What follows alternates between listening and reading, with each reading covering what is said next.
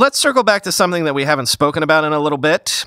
Remember that canceled Ant IPO? We mentioned it in the first segment today.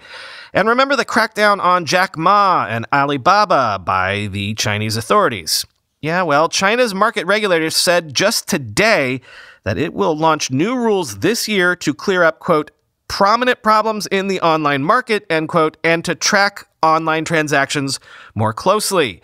This comes as shares of Tencent have been plunging in recent days, wiping out more than $60 billion in market value, as sources say Tencent might be the next company to run afoul of Chinese regulators. What would running afoul of the regulators ultimately mean? Well, sources are also saying China is considering a record fine exceeding the previous record, Qualcomm's $975 million fine, this time against Alibaba, which may face softer treatment if it were to preemptively distance itself from its founder, Jack Ma.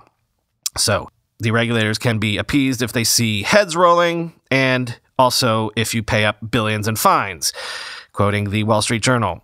Since late last year, Alibaba has been in Beijing's crosshairs, along with its financial affiliate, Ant Group. Regulators have come down hard on Ant, which they consider a risk to the financial system, forcing it to make changes that will severely hamper its prospects.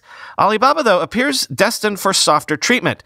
Officials familiar with Beijing's thinking said regulators don't want to crush a technology powerhouse popular with both Chinese households and global investors, as long as it disassociates itself from its flashy and outspoken founder and aligns itself more closely with the Communist Party. Those people said Alibaba also will be required to end a practice that has been dubbed Zhuan Yi, sorry for the pronunciation, it translates literally as choose one out of two, under which regulators believe the tech giant pushed certain merchants who sold goods both on Alibaba and its rival platforms, including JD.com. The precise remedies Alibaba will have to take likely will be hammered out only after a decision is announced, according to one of the people. In addition, regulators are weighing whether to require Alibaba to divest itself of some assets unrelated to its main online retailing business. Once final, measures against Alibaba will need to be approved by China's top leadership, end quote. Now, as we said when this all first went down, does this mean startups will have to think differently about doing business in China? And I mean specifically Chinese startups inside of China. As Bloomberg notes, the crackdown on Jack Ma risks backfiring on Chinese President Xi's master plan for Chinese tech to take over the world. Quote, the abrupt fall from grace of the Alibaba founder has cast a chill over parts of China's technology sector, according to local entrepreneurs and venture capitalists, even as Xi prepares to pour trillions of dollars into making the country self-sufficient in everything from semiconductors to software. One startup founder in Ma's home province says he no longer aspires to Alibaba-sized success, fearing the risk of unwanted government attention.